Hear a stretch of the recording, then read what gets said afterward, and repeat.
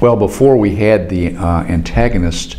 there was always a concern for people who presented with metastatic disease, particularly metastatic disease in bone, that they would get a surge or a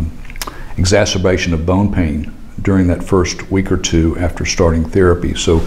the practice during that time was to prescribe bicalutamide or some other anti-androgen drug to try to hit the tumor directly to prevent any flare of the testosterone causing that increase in pain during that time. So I think there is an indication, if you are concerned about the symptoms arising during that first 2-week period from the patient's cancer, that there may be an indication to use the pure antagonist during that time when you really don't have to worry about the issue, whereas with the agonists you might.